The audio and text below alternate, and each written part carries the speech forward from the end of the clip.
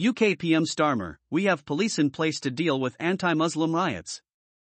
Liverpool, England, August 6, Reuters. British Prime Minister Keir Starmer said sufficient police would be on the streets to handle anti-Muslim and anti-immigrant riots in the coming days as he sought to reassure communities braced for more violent protests on Wednesday.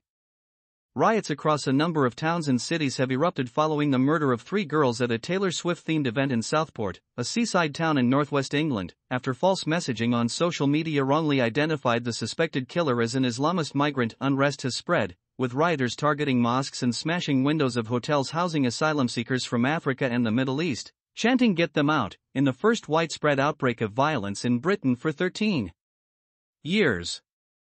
Messages online said immigration centers and law firms aiding migrants would be targeted on Wednesday, prompting anti-fascist groups to say they would counter any demonstration. Speaking after an emergency meeting with ministers and police chiefs on Tuesday, Starmer said police would be in place to cope with any further disorder. "Our first duty is to ensure our communities are safe," he told broadcasters. "They will be safe. We are doing everything we can to ensure that where a police response is needed, it is in place, where support is needed for particular places, that is in place." He said the fact that protests were being held in multiple locations made it difficult, but he had received the assurance he needed that police could cope with any disorder. The government has increased prison capacity to cope with the large number of arrests made during the riots, which have prompted a growing number of countries to warn their citizens about the dangers of traveling in Britain. Starmer said more than 400 people had been arrested, 100 had been charged, and he was expecting sentencing to start soon. "Anybody involving themselves in this disorder is going to feel the full force of the law," he said.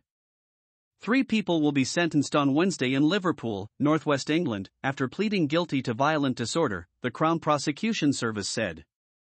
The Justice Department, which is due to release some prisoners early as it battles a jail overcrowding crisis, said nearly 600 prison places had been secured to accommodate those engaged in violence. The unrest has prompted India, Australia, Nigeria, and other countries to warn their citizens to stay vigilant.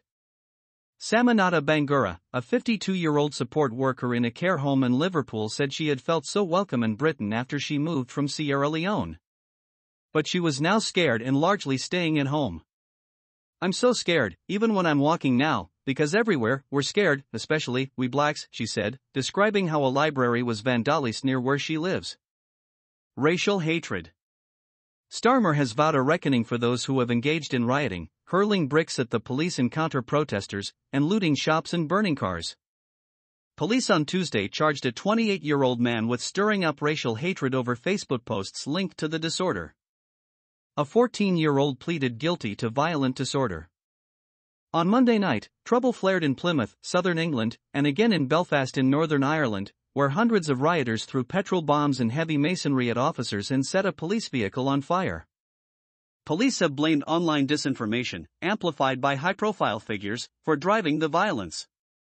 At the end of December 2023, there were 111,132 individuals in receipt of asylum support in Britain, with 45,768 people in hotels.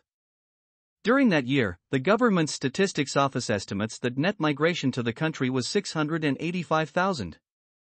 Experts on extremism and social cohesion say far-right agitators have used the Southport killings to spark violence. Sundar Katwala, director of the think tank British Future, which focuses on migration and identity, said the killings had been used to mobilize against, particularly asylum seekers and Muslims, and that has continued, after the evidence which is that the person is neither an asylum seeker, nor a Muslim.